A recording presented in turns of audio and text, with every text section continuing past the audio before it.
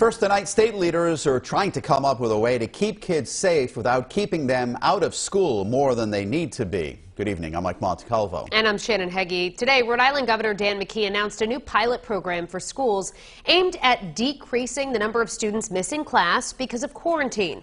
And tonight, we're getting new reaction from the State Superintendent Association and learning what it could mean for your child. 12 News reporter Kim Kalunian joins us now live in studio with what she's learned. Kim? Well, Mike and Shannon, it's called Test and Stay, and it's being used in places like Massachusetts, where kids who would normally be at home quarantining instead stay in their classrooms and undergo multiple days of rapid testing. I think there was maybe 4,000 of our 145,000 kids that were in quarantine recently.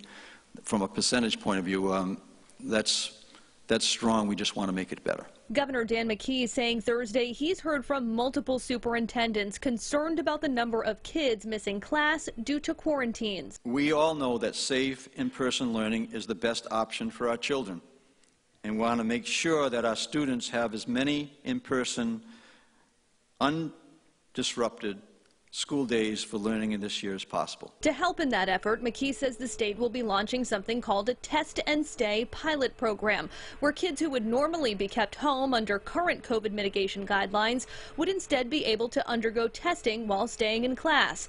McKee says Westerly has already expressed interest. Yeah, Westerly is one of the districts of which I was aware that had expressed an interest. I believe there's also a district in the northern part of the state.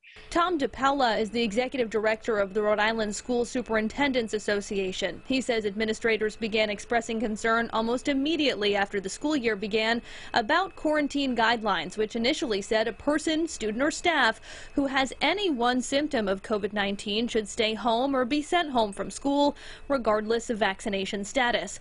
Those symptoms could include cough, runny nose, or a headache. On Thursday evening, a spokesperson for the health department says they updated their guidance earlier this week to allow districts to take that approach or apply the criteria used last year. But a number of people have raised concerns about that they were quarantining kids that ultimately turned out, were testing negative. And DePaula tells me he hopes superintendents will learn more about the specifics of the Test and Stay program next week. Another thing also on the horizon, the potential approval of vaccine for kids ages 5 to 11, something Dr. Alexander Scott says would be another tool towards limiting spread and those quarantines. Live in studio, I'm Kim Kalunian, 12 News.